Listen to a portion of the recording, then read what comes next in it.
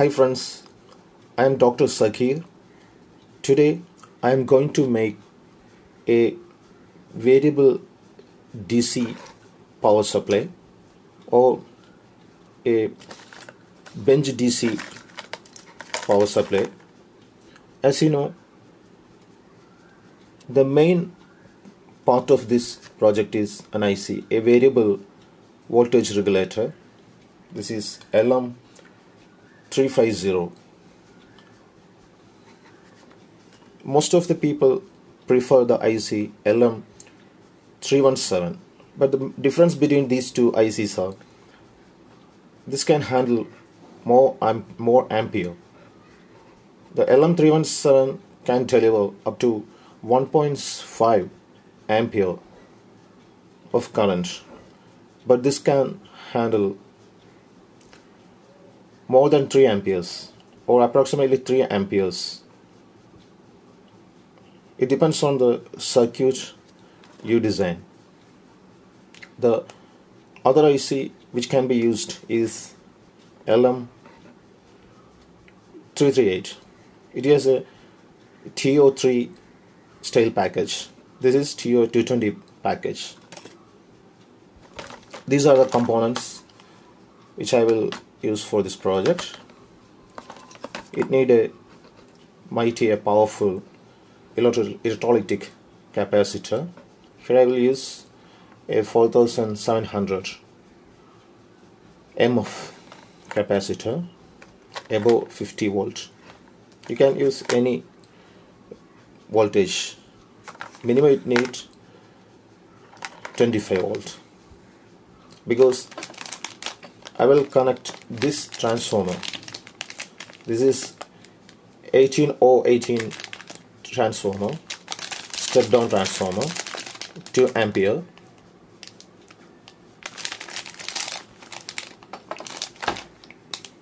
If you use this voltage regulator IC, this is LM350.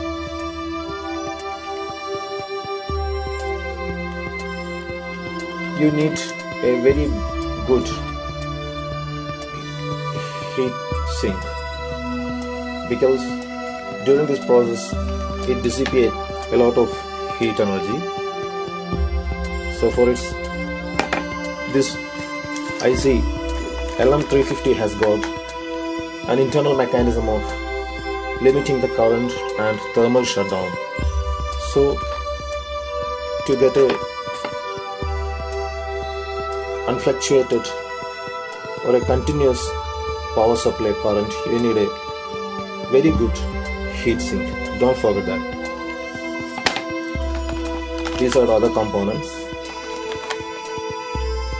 A 5 kilo ohm variable resistor,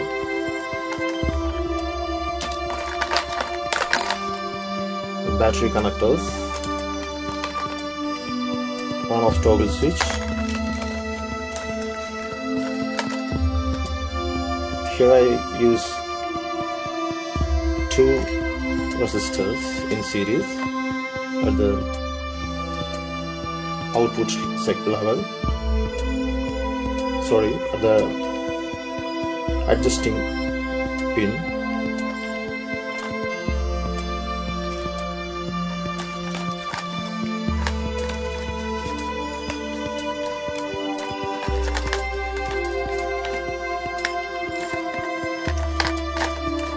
This is for the bridge rectifier, a high amperage diode. And you can use a low ampere, for example 1M407 for protection of the IC.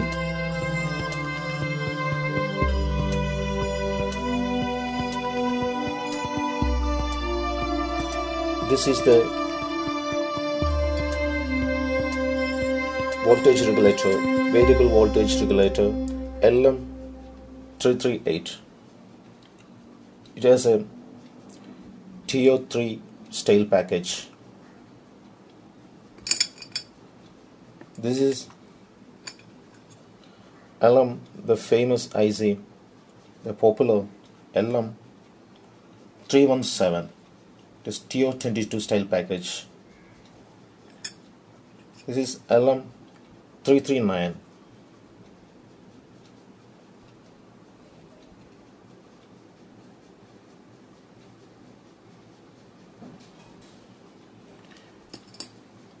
You can use the power transistor 3055 2N 3055 at the output section of the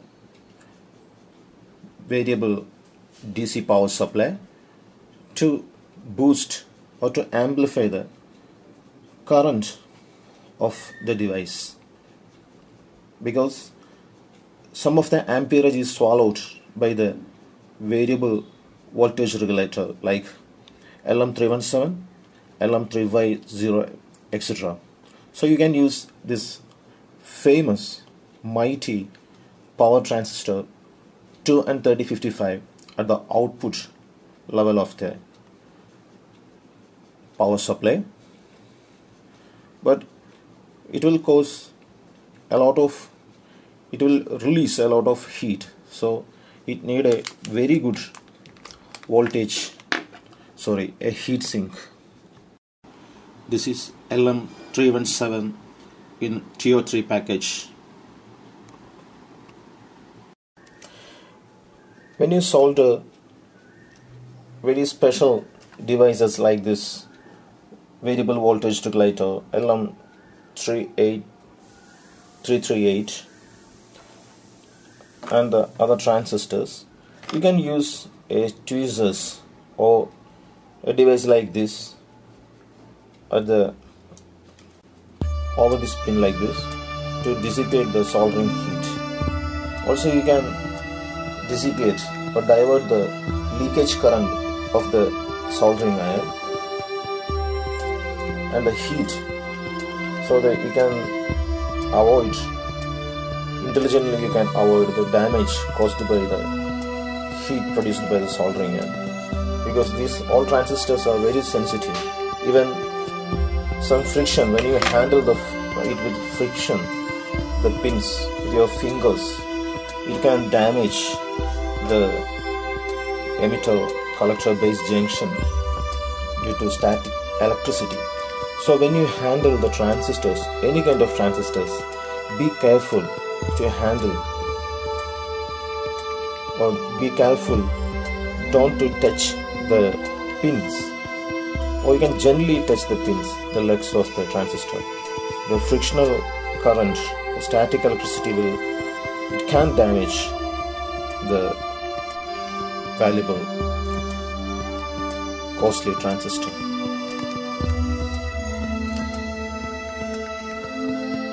To know the output voltage of the variable bench power supply, you can use a digital voltmeter. This costs approximately 200 Indian rupees. You can place a voltmeter, digital voltmeter, assembled voltmeter like this to know the exact amount of the output voltage. And I will assemble all these components inside this plastic box.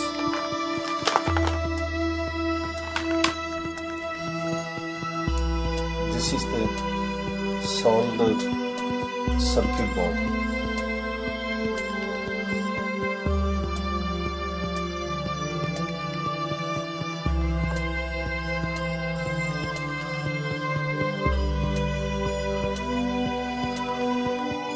This is the completed bench power supply, DC power supply. You can see the LED display showing the voltage level. I can increase and decrease the level with the help of this potentiometer knob.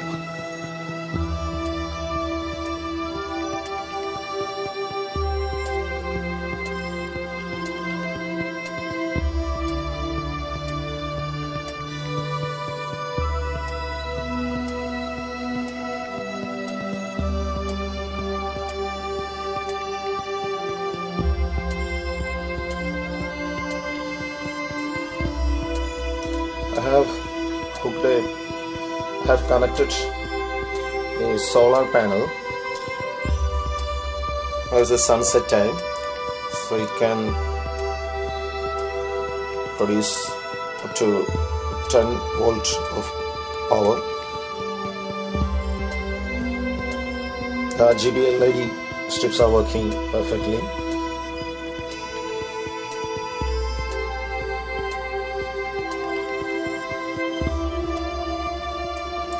This is the back side of the bench DC power supply.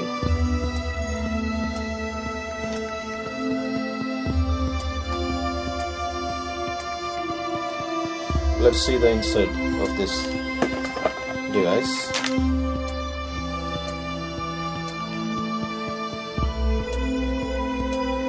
It's very cheap and economical, very simple but effective method of variable DC power supply for your lab or workshop.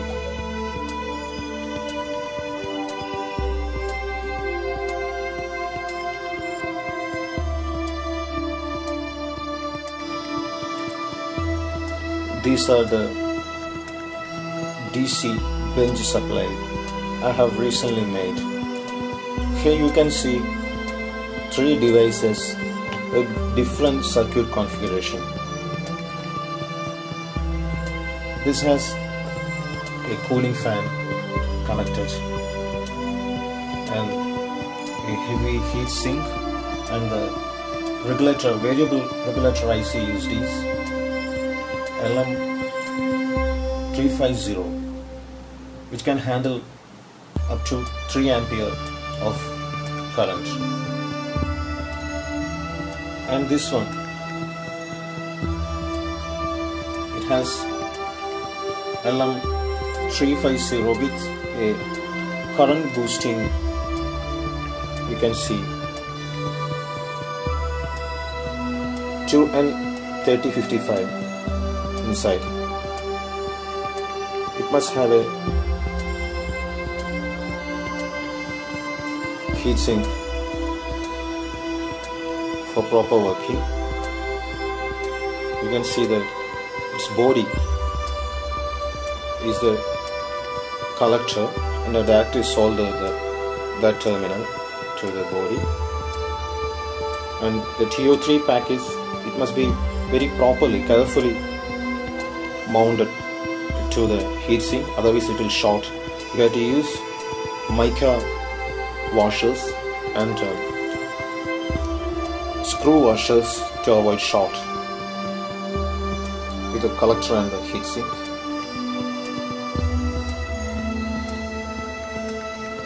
And this has got a LED display, you can see. For other 2, I have connected a simple cheap Chinese multimeter as voltmeter with the help of zip ties. You can see here. This third one, which I made yesterday, for a change, in this bench supply I have included battery pack inside. See, you can see. So I can tap up to 40 volt out of these battery packs. Each cell is 4 volt. See, lead acid battery. See, I can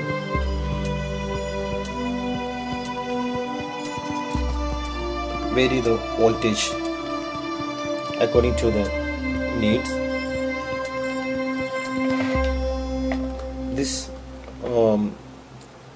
bench supply contain this connected with the IC LM317, and at the output section a current amplifier 2N3055. See how it works.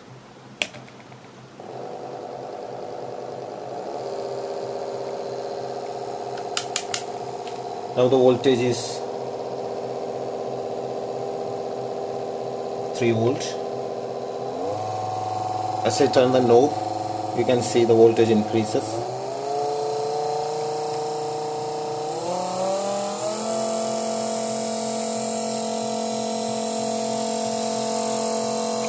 Now the volt is 6 volt. I will increase it.